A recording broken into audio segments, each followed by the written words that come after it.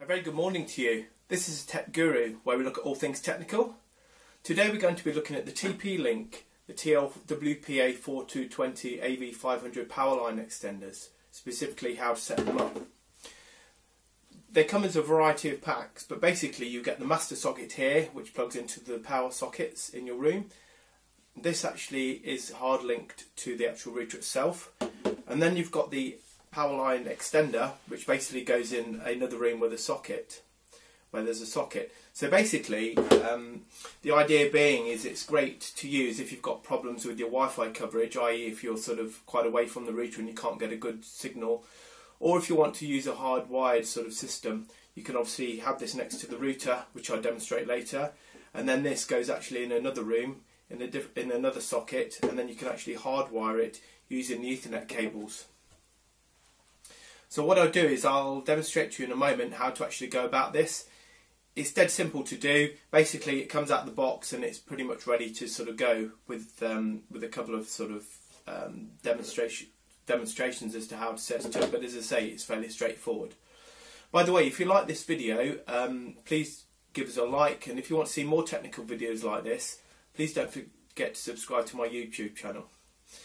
So in a moment we'll go to look at how to set it up.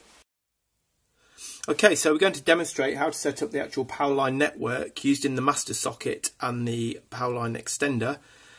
So firstly, if you take the master socket here, you can see that's where the Ethernet cable is going on the bottom. On the side here you can see a pairing button. I don't know if you can just see that there. So what we need to do is plug it into the wall, turn it on, okay, and as soon as it's on we literally press the button for 1 second. Now you'll see the green light flashing here, which indicates actually it's looking to pair. So again, on the actual the extender socket, we've got the actual pair button here, and then the Ethernet outlets coming there if you want a hardwired connection. You can obviously have Wi-Fi, but also a hardwired connection with this. So if you plug that in like that, okay, turn it on, you've got about 2 minutes to get them paired. So as soon as it comes on, if you press the pair button at the bottom for about a couple of seconds, and let that do its thing.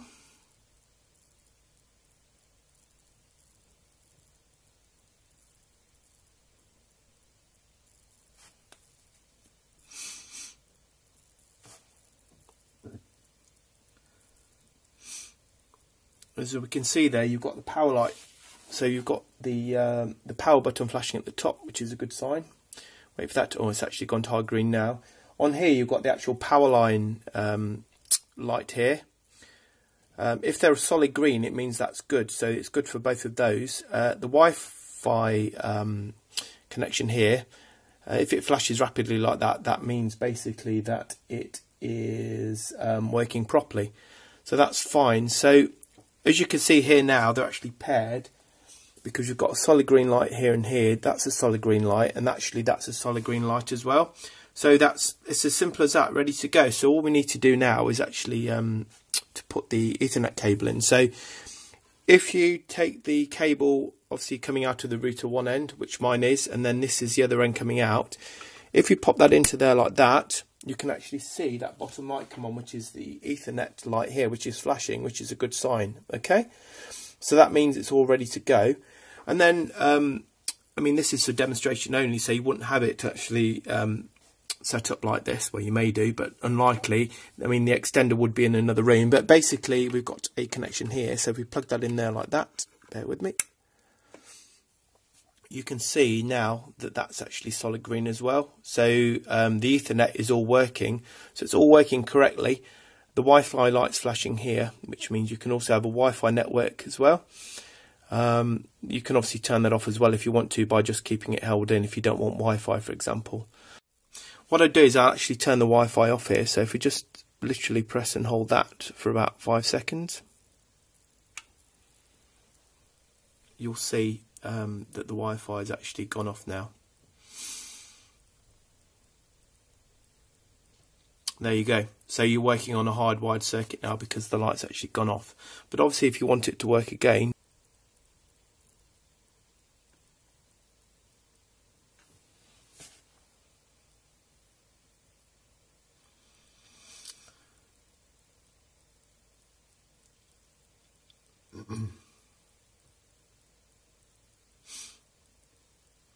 So there we go. I held the button for about 10 seconds there. So now it's back on again, the Wi-Fi. You can see it blinking. Obviously, this is set up in the same room today for a demonstration because it's easier to demonstrate that way. But obviously, what you do is, if this is obviously needs to be near the router, which it is, but this obviously can go this because it's powered through the power circuitry in the house. It can go basically, providing the wiring's done correctly, of course. It can go in any room in the house, which will obviously give you Wi-Fi in that area. As you can see, you've got the option to turn that off, or you can have an Ethernet hardwired connection here, which is obviously more reliable. So you can do either or. But basically, that's it. It's all set up, ready to go, and job done.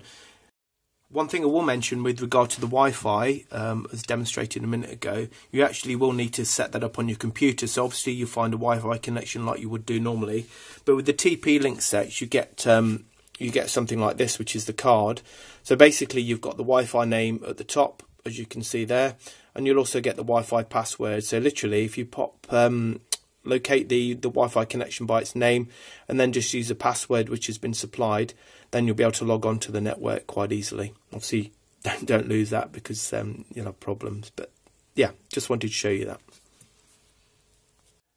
I hope you found it useful today. If there's obviously anything you found particularly useful, please drop a note in the description below.